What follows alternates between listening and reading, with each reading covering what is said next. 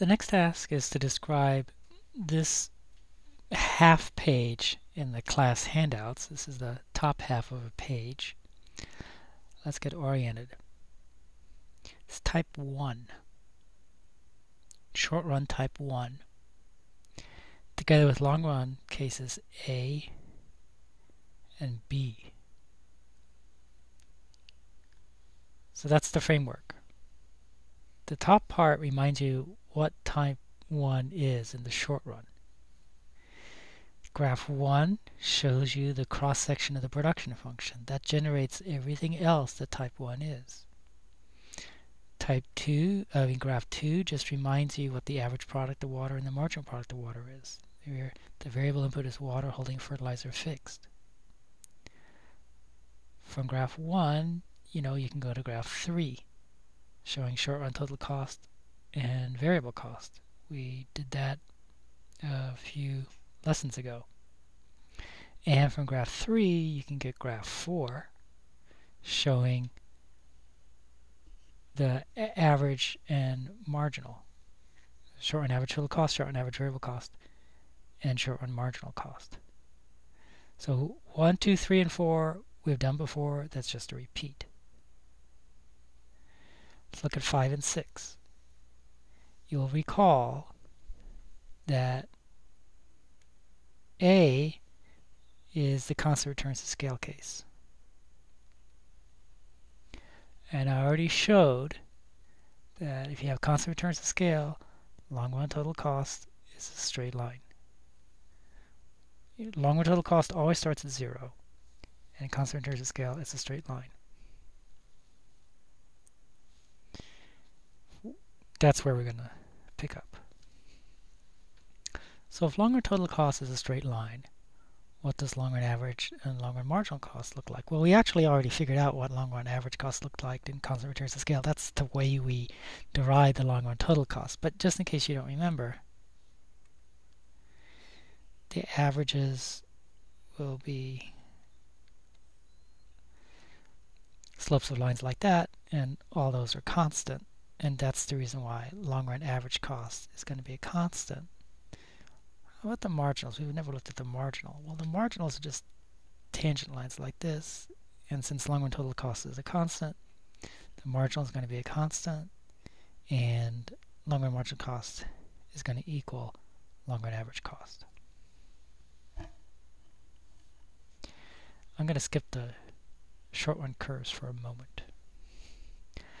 Let's look at type B. Type B, you may recall, is increasing returns to scale. The long run total cost curve in type B is concave. Long run average cost is falling. We actually got long run average cost first, and that's the way we derived that the long run total cost was concave. But you could also go the other way from long run total cost to long run average cost. Lines for the average would look like that. Clearly that's going to generate a long run average cost that's falling. How about long run marginal cost?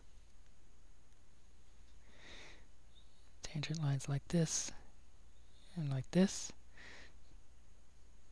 So the tangent lines are getting flatter. Long run marginal cost is falling. And when you compare average to marginal, for example here, the average is a lot steeper than the marginal. So average is above marginal. And that's what I've shown in graph number 8. That average is above marginal. You know, when average is falling, marginal has to be below it. All right, now the remaining question is, how do the short run curves fit into this? In graph number 5, I've drawn one short run total cost curve. You know, there are an infinite number of them, like this and this and this, and they're the ones, all these different short run total cost curves generated the long run total cost curve. in graph number 6, we go from graph number 4 and 5 to graph number 6.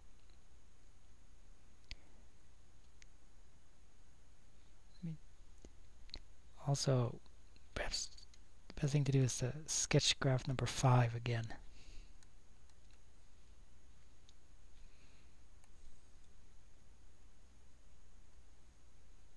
So here's a short run, one of the short run total costs. Here's the long run total cost.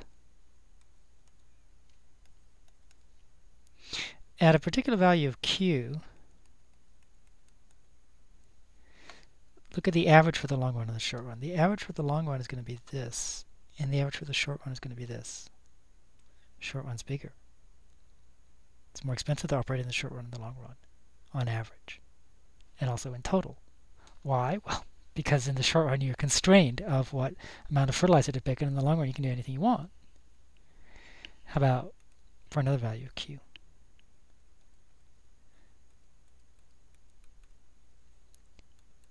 Same story. The long run average is the slope of this line. The short run average is the slope of this line.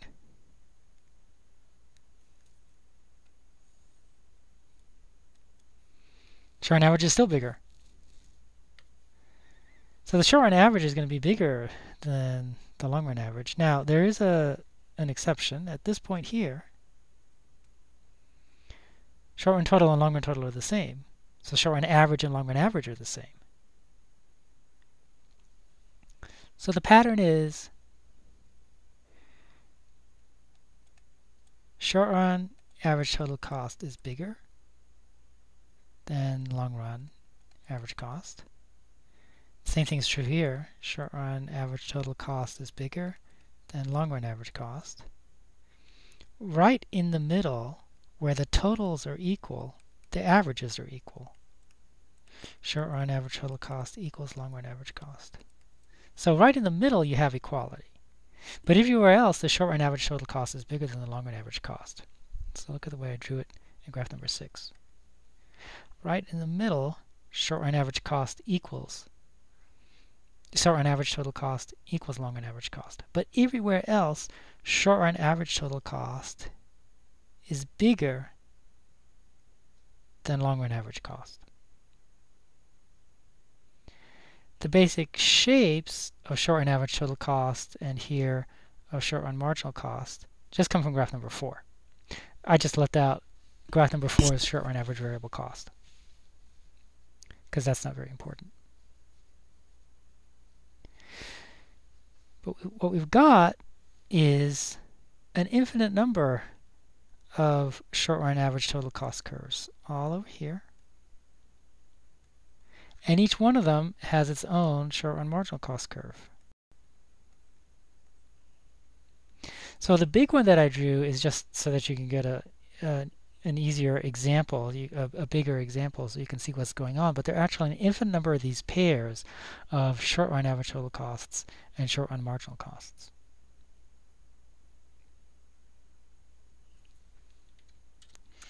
Next to graphs 7 and 8.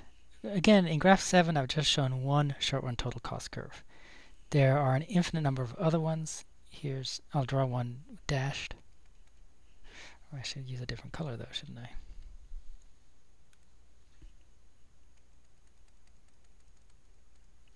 Maybe I'll draw one more. So those are alternative short run total costs, but I'm just going to concentrate on the one that I drew here. Just like in graph number 6, I want to claim that we're always going to have short run average total cost bigger than long run average cost, except at one point.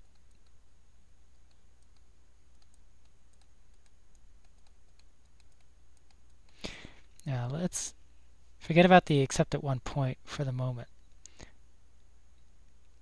Otherwise, it's obvious that short run average total cost is going to be longer than long run average cost, because if you have a certain quantity that you want to produce, you want complete freedom over how much water and fertilizer to buy. And if you don't have complete freedom, like in the short run, then your hands are tied and then things are not going to be as good for you. And what as good for you means in this context is it's going to cost you more. So in general, it's going to cost you more in the short run than it does in the long run to produce any particular Q, because in the short run your options are limited. In the long run your options are unlimited. Now how about the except at one point? Well, let's move to graph number 7, and I want you to look at the point where short run total cost is equal to long run total cost. Every short run total cost curve will hit long run total cost curve at one point. Now at that point, which is here, the totals are equal. How about the averages? Well, the averages are going to be equal too, because if the totals are equal, then the averages are equal. A line that you draw to show the average would look like this. It's a bit hard to draw.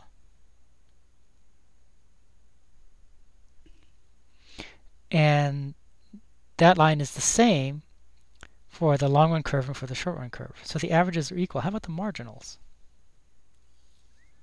Well, those two curves are tangent to each other.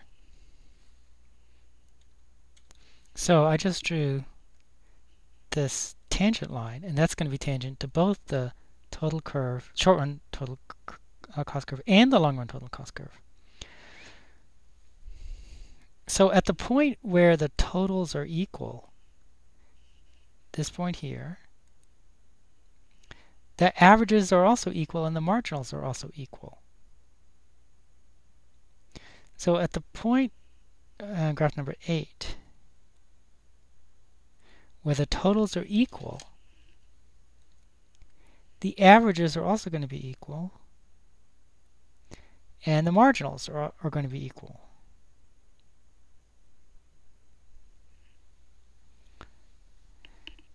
So whenever the totals are equal, the averages are equal, and the marginals are equal. At every other point, short run average total cost is bigger than long run average cost. So short run average cost, this line here, I'll just mark the ends, is bigger than long run average cost. I'll mark those ends.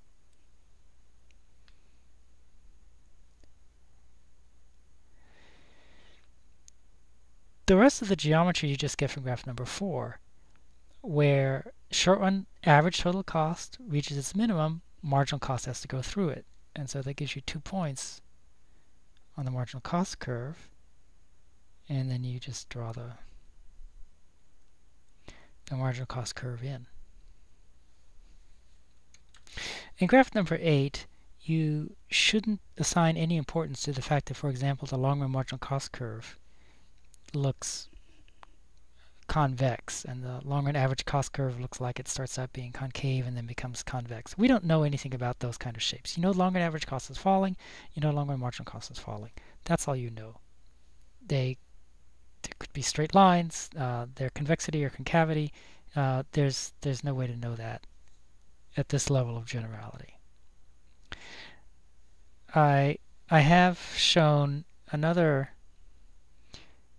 set of short run curves there, short run average total cost and short run marginal cost, just to show that there are an infinite number of these that are generated by each one of the short run total cost curves from graph number 7.